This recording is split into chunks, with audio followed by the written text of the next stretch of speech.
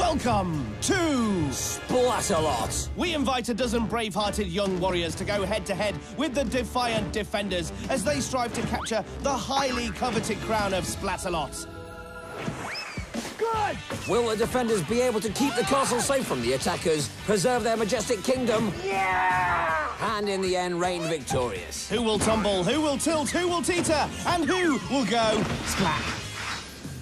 Hello, I'll be Dick. And I'll be Doc. And welcome to Splatalot. Yes, the high-energy medieval Splatfest, where 12 young attackers do battle over 3 rounds for the right to claim this Splatalot crown and the kingdom. But it will be far from easy. Let's look at those rounds in more detail. Round 1 will challenge all 12 attackers to cross the Splatalot moat. It's a time trial and only the 6 fastest will survive. They will make it through to the stockade, but only 4 attackers will manage to escape. Those 4 will then compete in the majestic grand finale, where the winner will lay claim to that all-important crown. Each round has its own unique challenges, so the attackers need to show a wide range of skills to master this tournament. Here's round 1.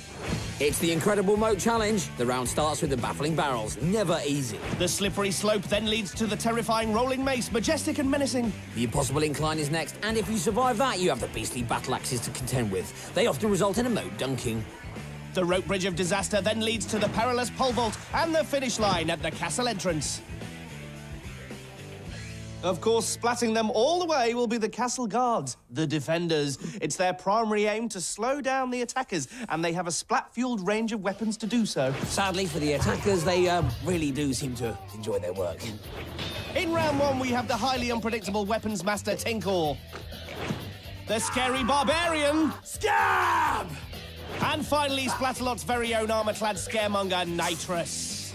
You can run, but you can't, hide! Well, the defenders are all in place, so it's time to get this round underway. Here's our first attacker, Lizzie.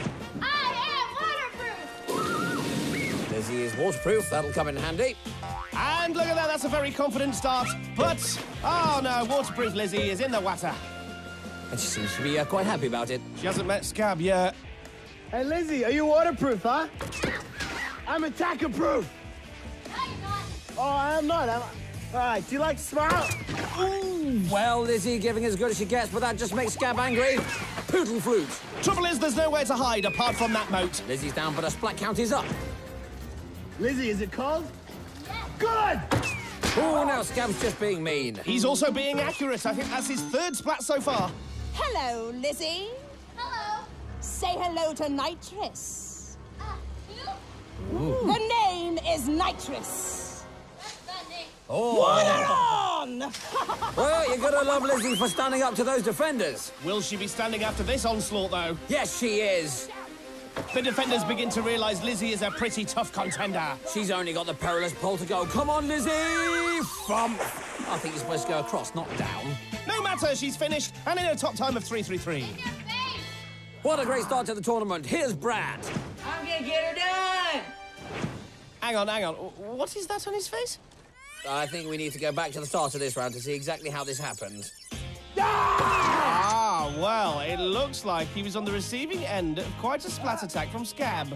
Scab let off another round, and Brad received a splat on the nose. But he bravely carried on. You got some stuff on your face, like me. Maybe we can be brothers. No! No, oh, I don't want to either! Oh, but then he was hit on the nose for a second time. How unlucky was that? Oh, I don't think Scab could have done that again if he tried. And to round off his day, Brad got finished off by the moat turtles. What? Only joking. Around this castle! Jonathan, now looking to buy the castle, but is Scab willing to sell? Are you scared? Are you scared? No, no! Ah! Ooh, funky chunks. Ooh. And Scab's splat count is going through the roof. Loud! Jonathan moves onto the mace, but he doesn't last long. Into the foo-foo. He's still in Scab's firing line. Ooh, crackers! And it's another one on target. Chalk up another splat for Scab. Jonathan needs to get out of Scab's firing range. Oh, but not before another sprat flicker. Well, he's been pelted from all angles. Let's give the poor old boy a moment to catch his breath.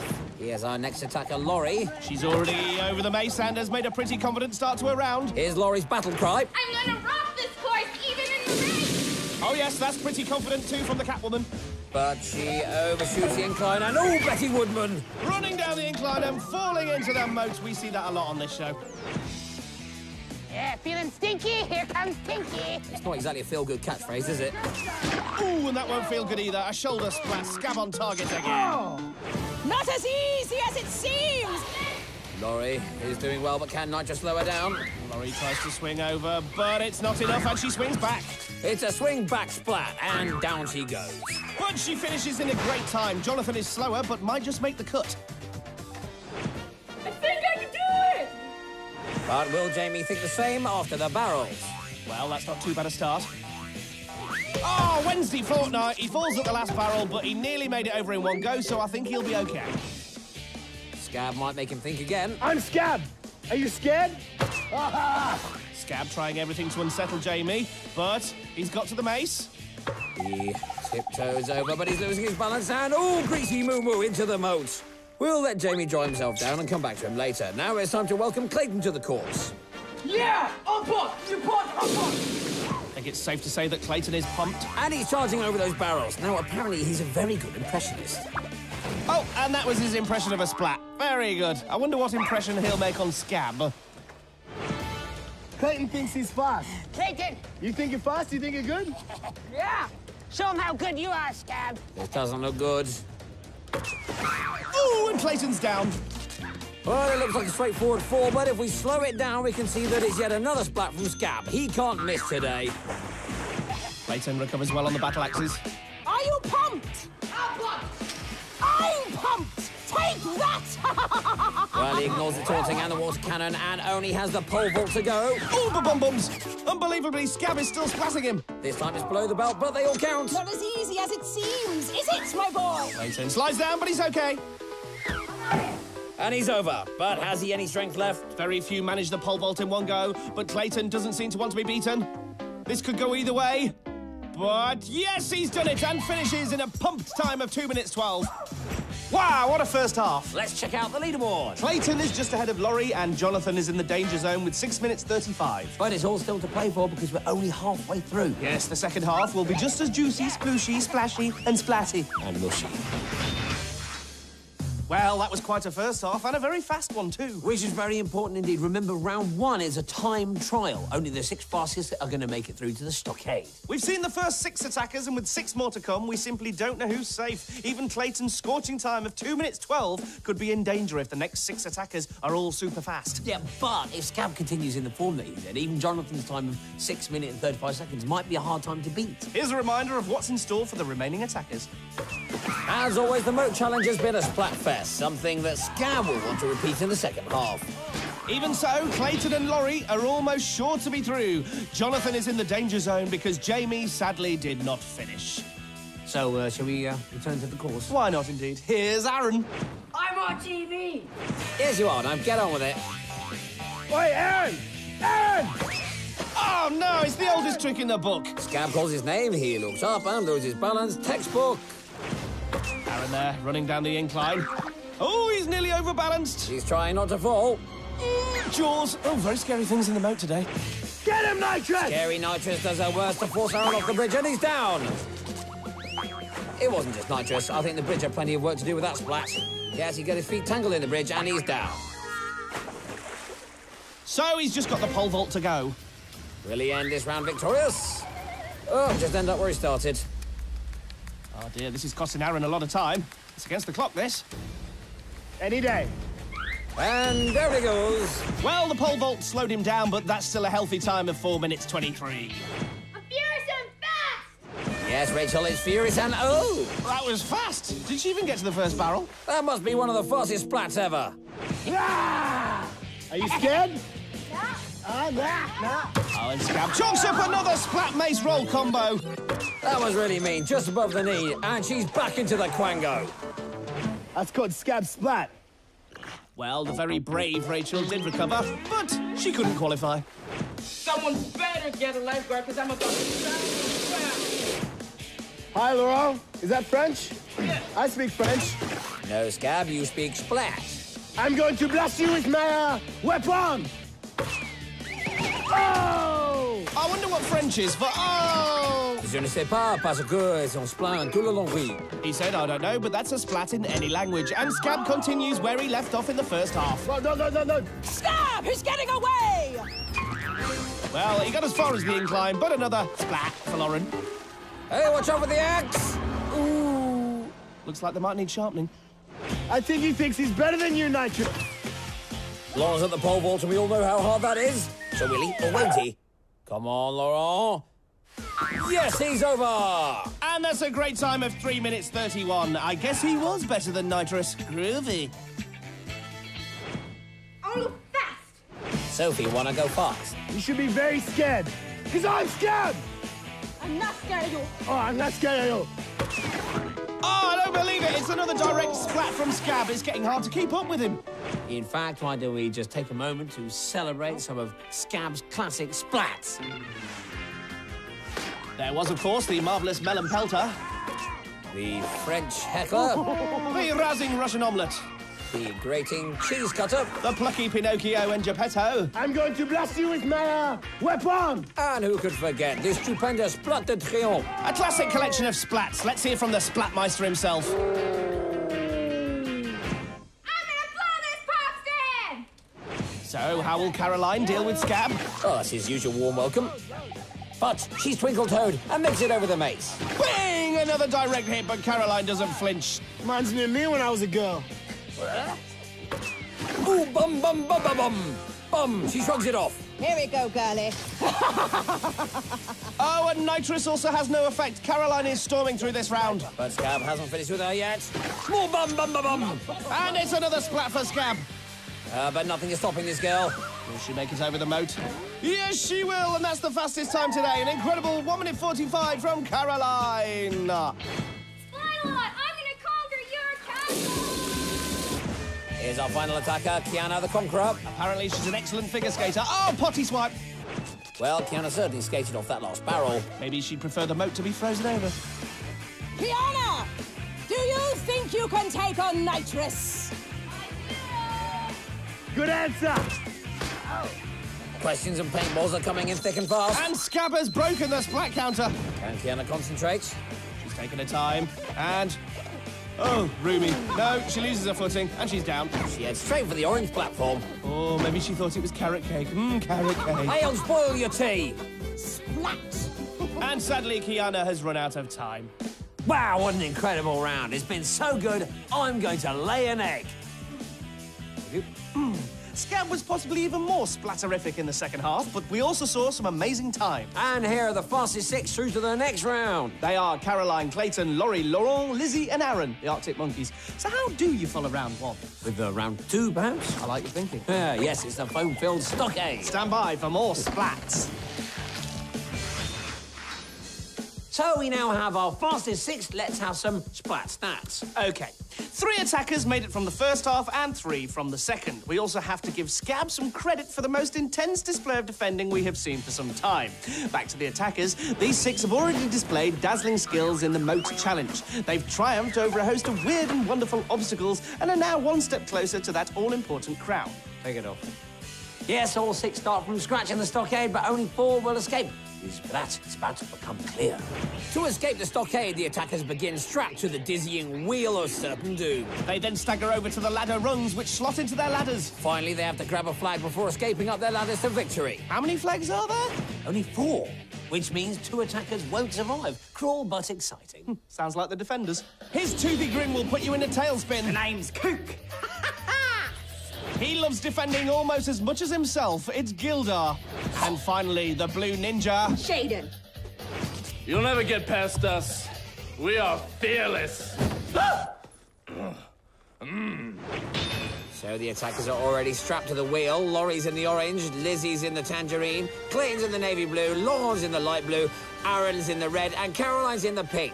But they're all about to become foam-coloured, courtesy of Shaden. You got a little foam on you. Yeah, breakfast is served, buddy. One more spin of the wheel, and they're off. Caroline and Clayton have rungs already. It's raining foam. Oh, and Lory gets the first splat from the annihilating arm. And then Caroline joins her for a slippery trip down the wheel. Kook with a paint grenade, and that's a back splat. Now Gildar and another back splat. Clayton on the receiving end. Lory sets the pace with her first rung and then sets off for another. Wallop! And the arm takes Aaron by surprise. It's a classic hit, slide, splat, triple whammy. Remember, it's not just the arm at the top of the wheel! Yes, in the stockade, you need eyes in the back of your head. I would like to take this opportunity to apologize for my appearance. It's usually much better when it's not raining. Slippy enough yet? Well, Gildar might be worried about his appearance, but the attackers are now practically unrecognisable. Oh, well, I can tell you that was Caroline getting seriously splattered. Wow, the arms are really packing a punch today. And they're slowing down our fastest attacker. What a plip. Clayton and Lory's ladders are coming along, but the defenders are on guard. Oh, and Lory is slimed by Kookaburra.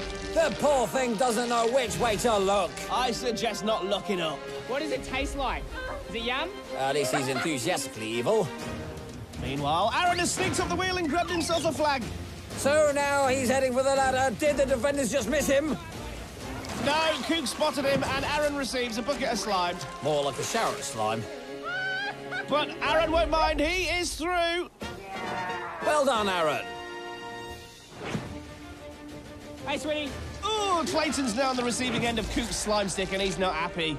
Kook's as much of a handful as Scab was in round one. Turn away, Clayton, turn away! Oh, now what's he doing? Nah, you wouldn't want to taste that. Wouldn't stop him dishing it out, though. This time he slimes Lory. Oh, and she's so disgusted, she jumps off her ladder. But she's also dropped her rung. Will she be able to find it? She needs to hurry because Lizzie has nearly finished her ladder, and on top of that, Laurent has just grabbed the second flag. He heads for his ladder and makes his way to the top. Laurent is through, which means only 2 flags remain. I'm a defender. Hey, Gildar, what do you reckon? I'm a defender. Don't dance, just defend. Please. Oh dear, Gildar's getting snappy. I think that's because his hair's getting frizzy. And there's Kook getting back to defending. This time he slimes Lizzie. Surely he's running out of slime by now. Hey, Gildar! Mascara's running. Gildar gets distracted for a moment, then remembers what he's here to do. He hoses Caroline, who now has the 3rd flag. She's a tough cookie, but she takes a heavy splat at the bottom of the wheel. Morning! What a greeting. Caroline is slimed, but she's through to the final. So 1 flag remains. Who's got it? Lizzie! But Gildar is hosing her down, back down the wheel, in fact, and it looks like she's lost her bearings. Oh, where's the ladder when you need one? And she's back with us and makes her way up the ladder. But Lory and Clayton, our 2 speed machines from round 1, won't be making it through. We celebrate with Lizzie and commiserate with Lory. Yes, it's been yet another Splatfest in the stockade, but we now have our finalists. And for the record, they are Aaron, Laurent, Caroline and Lizzie. They now have the honour of competing in the grand finale. Which looks like this. Yes, it's all about to get very splatty indeed as they battle it out for the right to wear the crown, own the castle and rule the kingdom of Splatalot. It's Splat time!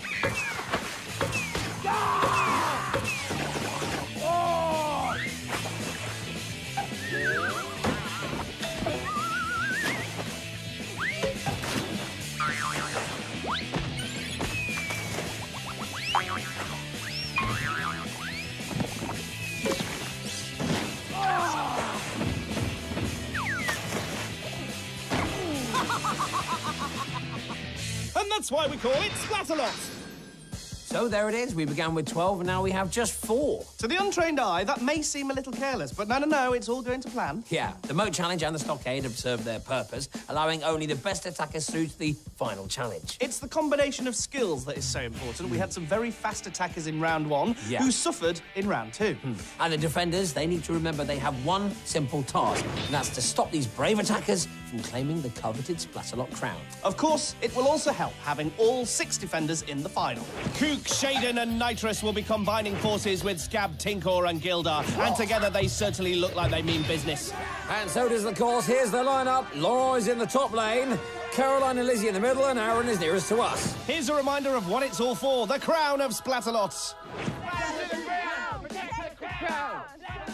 And it wouldn't be a final without a weird and wonderful battle cry from the defenders. Are they even saying the same thing? They're all over the shop. It doesn't matter because we're off. The attackers start down the poles and land in the funky foam. I'm Kookaburra and I'll be defending this castle. A statement of intent there from Kook. Here's Tinkor. Ooh, he just lets his bucket of slime do all the talking. A picture paints 1,000 splats. Steve. On to the teeters. Who's going to fall first? It's Busy Lizzie getting dizzy. Oh, Busy Lizzie. Yes, I like that one. She disappears into the moat, and now it's Aaron's turn. He's doing well. Almost over. Almost there. No. Oh, look, it's Busy Lizzie again. What? Busy Lizzie is a plant. There's no time for gardening lessons. Aaron tries the barrier again, but flies straight off. He needs both feet planted onto the barrier before moving on, so that won't be allowed. Laurent taking a steady approach, but Caroline chooses speed and oh! She falls, but I think she's okay. Yes, it looks like she's tamed the wild teeter. Good day. How are you? I don't care. Scab's social skills still need a little work. Oh, has Caroline got the heart to tell him? I think Scab's got his heart set on other things like total destruction. Lizzie is still finding the teeters very tricky indeed. Is there a harder obstacle out there today? Now patient Laurent makes his move. Trouble is, it's the wrong move. Whoopee! Aaron now at the barrier, but what's that stuck in his helmet? I like what you've done with your mask there, mate. I think it's a paintball. Well, it's certainly not helping as he's now back in their moat. Which also means he's got to go back to the teeters. The defenders refocus on current leader Caroline. She has Kook on one side and Gildar on the other, but she's slowly easing forward. Lizzie also eases forwards on the teeters, but she's down again! Actually, no, I'm not so sure she is. There's still some fight in her. Couldn't she get back up? Maybe? No. Wow, check out Laurent in the background. He really gets splattered and is now the filling in a barrier teeter sandwich. But he's back up. And... yes, he's over the barrier. And so is Aaron. Caroline is nearly at the platform, but she's in the moat and gets slimed for her trouble. This final has exploded into life, and Aaron makes a late charge. Lizzie is struggling to reach the barrier, but look how close it is for the lead now. Ah, how about your little clouding out? Nitrous just making it harder for anyone to see who's in the lead. Laurent, Aaron. No, it's Caroline who's now halfway up. They're getting away! They're getting away! Aaron leaps from the platform, and he's made it, but surely it's too late. Caroline is almost there, and Lauren's got nothing more to give. And surely this is it, but Aaron is sprinting now. It's too late though, surely. Yes, she has the crown. Caroline is our new queen. Lizzie's a true fighter, but someone needs to tell her it's over. And Gildar struggles to take defeat gracefully. Tinkor still sliming. And Scab's summing it up in one word. What a final! Ooh, that was so close, but Caroline is the winner. No, Tom, no! Splatalot is the winner. You're right, and boy have we seen some splats in this tournament. But as you know, there can only be one splat of the day. And it came in round one, courtesy of Keanna. She lost her footing on the battle axes, then gravity did the rest. A slip, fall, thwack, splash of a splat. Yes, you really can't put a prize on a splat like that. So we haven't. Oh, sorry, Keanna, no prize. Moving on. Here's Queen Caroline's majestic story. Despite Scab's best efforts, she was the fastest over the moat. The stockade proved to be a much tougher challenge. But she made it through and just managed to hold on to claim that crown. We'll have another Splatalot for you soon. But now we'll leave you with Queen Caroline and a flag-raising ceremony. Till next time, Keep splatting!